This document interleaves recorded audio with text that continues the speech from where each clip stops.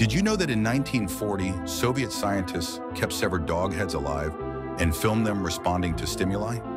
In a Moscow laboratory, Dr. Sergei Bruhonenko appeared to be conducting routine medical research, but behind closed doors, he was performing experiments that would horrify the world. He decapitated dogs and connected their severed heads to a machine called the autojector. This device pumped oxygenated blood directly into the brain, maintaining consciousness without a body. The disturbing footage shows disembodied heads blinking when lights flashed in their eyes. When food was placed in their mouths, they would chew and swallow, only for it to fall out the severed neck.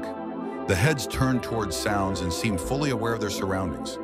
The Soviet military wanted this technology for battlefield medicine, hoping to keep soldiers alive longer during surgery. Western scientists were shocked when they saw the film documentation. The autojector became the foundation for modern heart-lung machines and life support systems. Today's organ transplant procedures exist because of these disturbing experiments. Science built on the macabre.